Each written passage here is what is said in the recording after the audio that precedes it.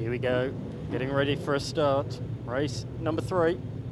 Big field of cars. There is that vacant spot, left by right on the 4th row, scheduled to start from position number 7, but not the case. A mechanical issue clearly hampering his efforts before the start. Have we got a green light or green flag at the back?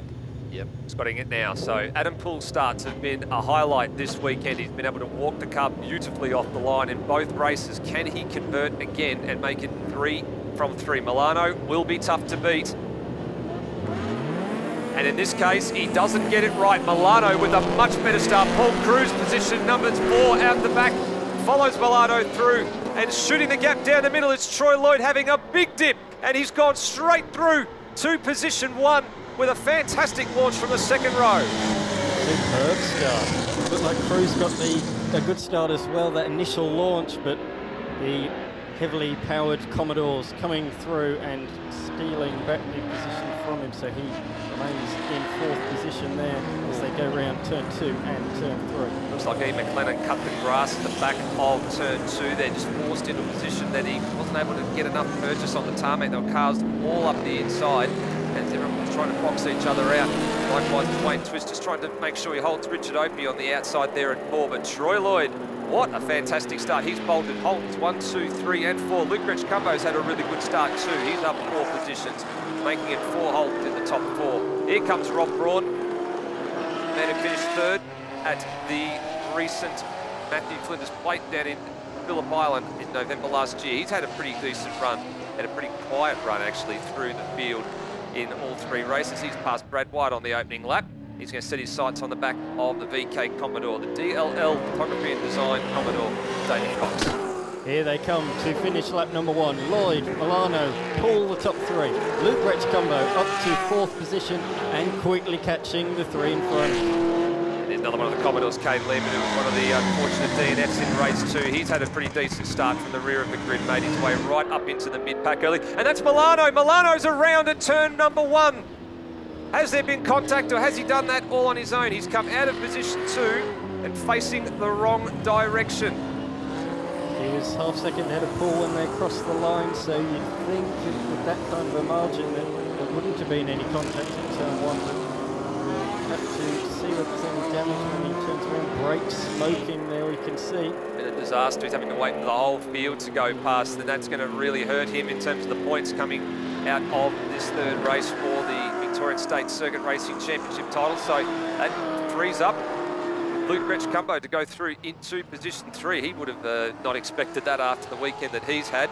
Likewise, some of these guys not expecting to have the weekend that they've been had. Here's Greg Piergros, the XE Falcon, holding off another one of the Ravage Raceworks prepared cars in Ian McLennan's Monaro. What a fantastic looking car this is, Dan. Certainly is, and he's having a look into the final. Oh, got it all crossed up there into the final sequence of corners. He's lost a bit of ground. He's going to be vulnerable down the pit straight, but with that horsepower, he should be safe. Yeah, the early model car versus the late model cars behind. He should have the legs in a straight line to just pull away and hold his own here, gather it up, get his thoughts back together. David Cox has had a very, very nice weekend as it stands now. A couple of new tyres on that car earlier today. He's marked the car up nicely. And he's actually holding himself quite well here with Rob Braun crawling all over the back of him. Braun hasn't been able to find a way past just yet. So there's the live scoreboard as we can see it. Paul now within 3/10 of a second behind race leader Lloyd. Luke Rechcumbo is catching. He's in 3rd, 3.6 seconds behind as they head. Oh no, we've got a change for the lead. Yes, we have had a change for the lead. We're just a bit of trying to make sure what exactly happened there. Troy Lloyd has been passed, and I'm not sure whether that was down at the bottom end of the course, down around turns 2, 3 and 4, because the margin across the line was pretty narrow, but we didn't have a good shot to show us that it looks like it may have been done in the opening couple of corners. So Adam Poole, fastest lap of the race last time around, looks like he's put that to good effect, and he takes over the race lead, which is the top spot that he started from. Started poorly, and he's now back in position 1. So finish lap number 3. Poole, fastest lap of the race, and a very, very quick lap that is. Here's Milano, the eyes on, and he's now in behind Wayne Twist. So he's recovered from that incident down at turn 1 now. He's passing him around the outside through the kick, which is one of your consequential corners here at Sandown. That's turn 10, and now onto 11 and 12. We haven't looked down the order to see where he is. That's down around 20th, 19th, 20th place at the moment. So, and it's cost him a lot of time, and he'll be struggling to get back into the top 10 from here. Still 7 laps to do it, so plenty of time to recover. I'm sure we'll see him much further up by the end of these 7 laps. But as I said just before, Paul fastest lap of the race on that last lap, including getting the lead 1.4 seconds faster than Lloyd. So that gap immediately has come out. So yes, Luke Ricci-Cumbo, personal best on the last lap, 4 tenths faster than Lloyd. He's now 5.1 seconds off the lead. He's still there or thereabouts in the hunt. Is one of the other Nissans in the field, just the 2. The other one belonging to Paul Cruz. We've got Jamie Augustine there in the 155 being pursued by Cade Lehman in the 26.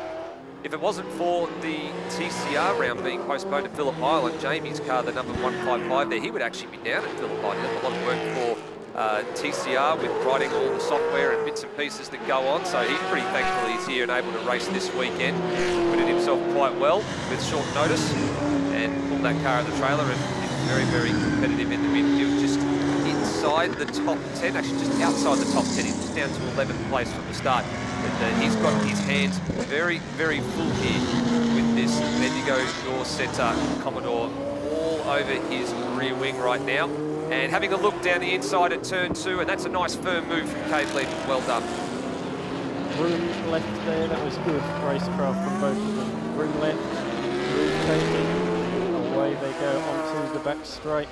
Great variety of cars in this category. We can see on screen now BMWs, Audis from yesteryear. There's such variety up and down this superb street. A couple of guys at the back of the pack here. So you've got Matt Lestrange, that's the BMW. Wayne Decker, who's changed the livery on his car in between years as well. I guess a couple of the cars have had a birthday over the time off with COVID as well. And that car used to be black and silver, the Audi there. It's now got a multitude of colours on it. A number of other drivers have also decided that they want to put a few new vinyls, a few new stickers and things on their car just to spend a little bit of time with them. They had a lot of time off and I guess not so much money to burn, but a lot of spare time on their hands. These guys haven't got a lot of spare time on their hands right now because they've got their hands absolutely full. And it's the 2 men from rural Victoria, Bendigo boys, in Dave Cox and Cade Lehman, good mates. And Rob Warner's already found his way through. So somewhere Ronnie's found an opening and slithered through. Dave Cox is starting to come a bit close to the back of Cade Lehman. Had a little bit of a slide there through turn 1. Managed to hold it together. Slide through there on the previous lap as well, but was able to set up the move at turn 2. Unable to do so this time through. He'll look for the run down the back straight before turn number 6. We'll see. Good exit from the preceding car. I don't think he's going to be quite close enough. Let's see how much the newer car has a horsepower advantage as they head up the hill. The answer is not a lot. It didn't look like it was very close to the back of the BK there heading up into turn 6. Here's the sole remaining EA Falcon that's in the field. This is Marco Timperio. All the other EA Falcons have fallen off the road around him through various means this weekend. Cam McKinnon was out after race 1. Stewie Dearden's had an issue. And then the last race, you did see the number 71, the Orange Falcon, up lap 1 with the bonnet flying up, coming out of this part of the course here. Turned out he actually had a bit of contact with another car, with Mark Baldwin's Honda Civic, which broke one of the bonnet restraining pins, and then the other one just let go at speed. So all his mates have fallen away from him here, Marco Timperio. He's going to fly this EA Falcon flag proudly for the remaining 3 or so laps. Absolutely. So as we look at the leaderboard, it's Paul that leads by 3.2 seconds over Lloyd. Luke Ricci-Cumbo, he made his way through the pack early on, but he hasn't been able to catch the leading pair. The gap remains at 5 seconds between him and Lloyd. Cruz in 4th position, and Tonks rounding out the top 5. There's a good visual illustration of the gap there between 1st and 2nd. The leader's starting to come down. Here's 3rd, that was Luke Ricci-Cumbo. So giving you an idea of how much these cars are separated on track. That gap that we're seeing on our timing screen of being 3.2 from race leader to his man in 2nd place is definitely not 3.2 seconds anymore. And David Cox just managed to kick away here a little bit from Cade Lehman, because Cade's now just starting to fall back into the clutches of Jamie Augustine's Nissan. Brad Wyatt not too far away here either. Sorry about that. The field is spread out now with 7 laps now into the race, 3 laps to go. But there's still some great battle packs out there, some very different vehicles. Look at these two, can't get too much more different vehicles in horsepower. No, the Monaro of Ian McLennan's going to have the straight line advantage here. Rob Braun was right there, he's got the corner pace. Just wondering whether or not there's the rear tyres and the rear traction on that Pro Cut Tree Services Monaro just starting to give up a little bit here. Rob's really throwing the kitchen sink at it here, right out over the curb at turn 1. Sparks flying up the car, bottomed out over the curb. Yeah, would have been like the muffler or the exhaust catching on the curb as he slid over the backside of it. Now, he hasn't been able to get a good exit out of here, but if he can just stay with Macca all the way up the back straight, he might be in position to have a little nibble when we get to turn 9. There's a little bit of traffic here as well. Some of the back markers just being woken up by the preceding cars that are just ahead of this pair. Neither of them have been able to get through by turn 6, so down into Denman Road, turn 7, 8, and down into turn 9. Again, also unable to get through. Well, this is a bit awkward. So the traffic just holding Ian McLennan up a little bit here. Is that going to open the door for Rob Braun? Not on this occasion. They're a little bit tentative, sort of going over the top and coming down the hill. Yellow flag down here. That's at the last couple of corners, isn't it? No, it's... Yeah, it was. Yeah, down the last couple of corners. Bit of an unusual camera angle, that one. Thought it would turn 2 and 3 for a minute. And it was definitely the last sequence of corners as they come back across the line. 2 more laps to go for these guys. The leaders going down around the back straight. They've only got 1.5 laps to go. It was the little RX-8. Don't be off at the last couple of corners. That'll be what the yellow flag was for. Here's another debutant field this weekend, the Falcon. We've mentioned a few times. Car 164, Craig Piergros behind the wheel. He's come out of Speedway, so he's had to get used to going in a straight line. Acquitted himself pretty well. He's going to have his hands with a couple of season campaigners behind him the last 2 laps. Flags just out, that would be for Paul Gibots, who's just waving the field on by. The under 2 litre cars here this weekend, only 1 of 2 that's here. And he just waves them through, does the right thing. The old accordion effect between these 3. They close up down the tight and technical stuff, turns 2, 3 and 4, and then at this end of the track as well. But when they get to the straights, they seem to spread out. This is the closest McClellan's been now. Will he have a look into the final sequence of corners?